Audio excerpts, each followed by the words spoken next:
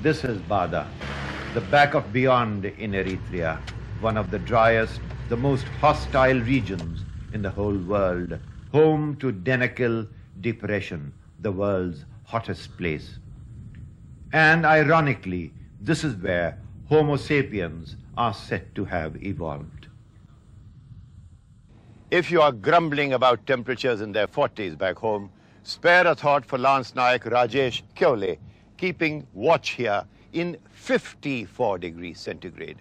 This, the Danakil Depression or the Bada area, is known as a point in the world where some of the highest temperatures have been recorded.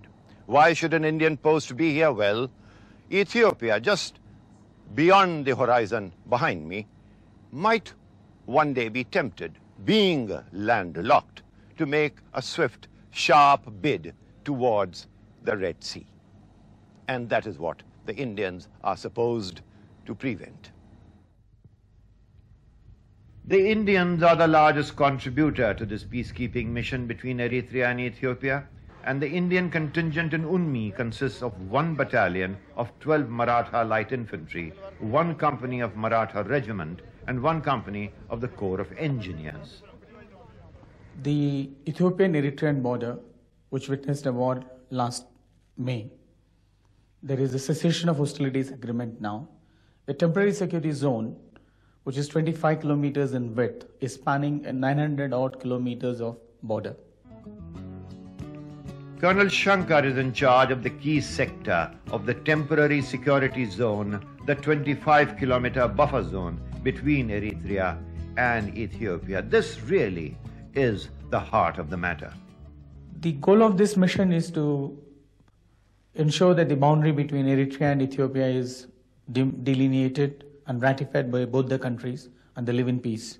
Well, in some ways, the most important work has to be done not here on the ground or by the United Nations, but by the Boundary Commission that has been established under the Algiers Agreement. Because really our role is simply to maintain peace, maintain a buffer zone between the two armies, while the Boundary Commission adjudicates on the legitimate border. When 2 contestants argue about territory, where does a legitimate border lie, one that would satisfy both? Africa's regional body, the OAU, or the Organization of African Unity, says that all border conflicts in Africa will be resolved in favor of the boundaries they inherit from their colonial masters.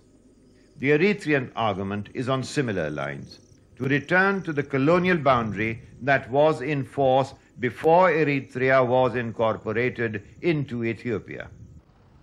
This frontier was fixed in 1902 between the Italian government, which had colonized Eritrea, and the Ethiopian Emperor Menelik II.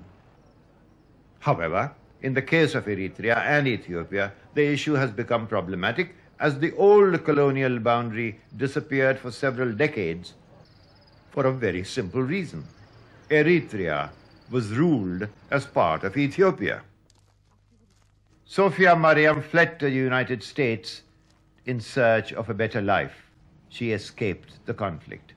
With the arrival of Unmi in Eritrea, she has found the confidence to return home to her country, simply an exercise in nostalgia, just to see whether she can help rebuild Eritrea. The Eritrean diaspora is very much involved with the country and does a whole lot for the country. Moral support, no, we don't have much resources, but whatever we can, we contribute. We very much want to get involved with the country, and we truly believe that it is us Eritreans, no matter where we are, that will make Eritrea work. Like all wars, this one has left behind both emotional and physical scars. The Senafe hospital in Eritrea now left with only a few walls standing. As one of Africa's poorest nations, Eritrea has been saddled with unaffordable war. It has cost tens of thousands of lives, a fractured economy, and a ruined infrastructure that will take years and years to rebuild. The burden of war has been worsened by drought and poverty. the fighting has displaced hundreds and thousands of people. Estimates say that almost 750,000 people have fled Eritrea. First, the war lasted 30 years, and now in this short burst of 3 years, the region has been devastated. And the return of the internally displaced persons in the temporary security zone will be one of the primary tasks of the Indian peacekeepers. This is a refugee camp in the temporary security zone. To be specific in UN parlance, it is called a camp for the internally displaced persons. Now these people from here have to go back to their villages. There are two obstacles. One is transport into their villages, and secondly, some of them would like to feel a little more secure about the boundaries and that there will be no further conflict before they start moving from here. Today, these men and women in this refugee camp can come back to some semblance of a normal life because of the Indian peacekeepers. The Indian battalion here has so far been successful in creating an atmosphere, an ambience of calm and confidence. Life and civilization thrives even in the most unexpected places. Would you expect in this refugee camp in Bada a most delectable cup of coffee being served to you after a regular ritual, the coffee ceremony, in typical Eritrean style? And this lady Medina has been able to safeguard her smile despite the trying conditions in her country.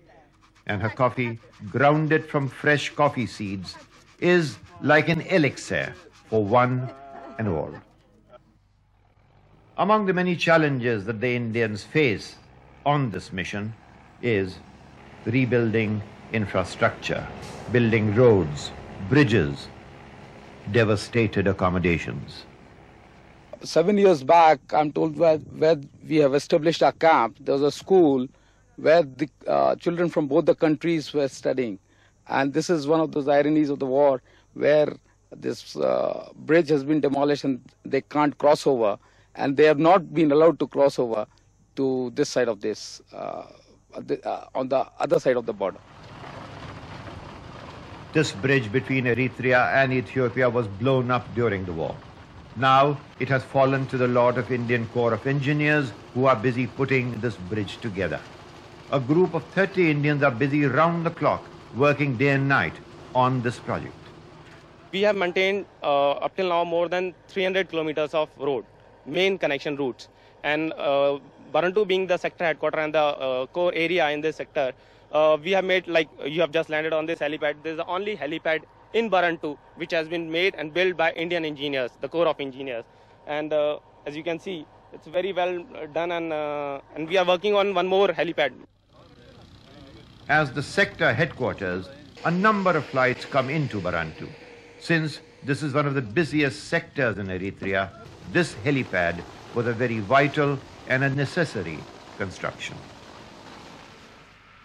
This is one of the schools in which Eritrean and Ethiopian children once studied together.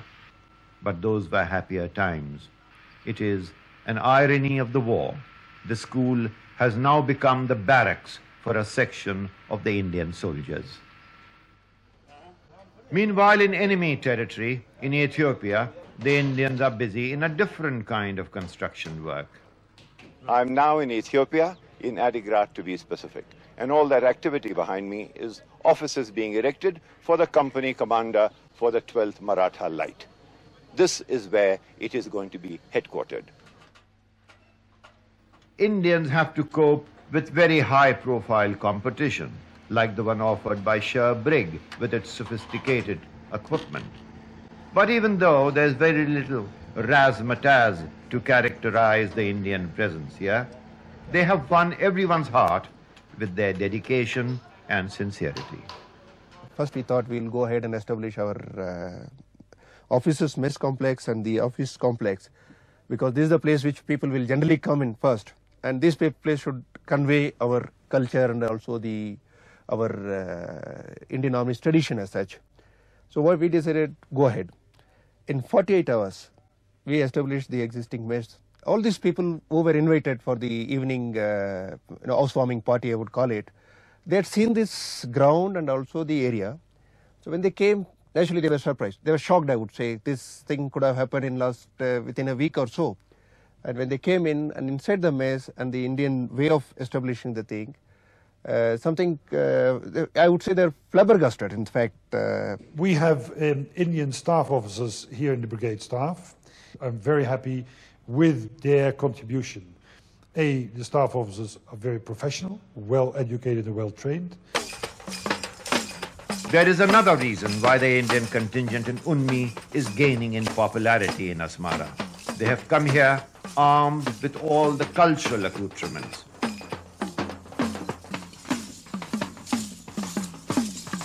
There is the routine fire drill.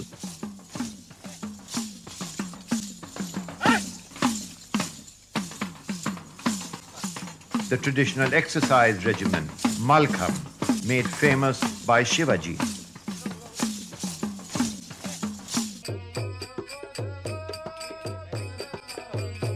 And besides all this, they have carried with them the faith of prayer.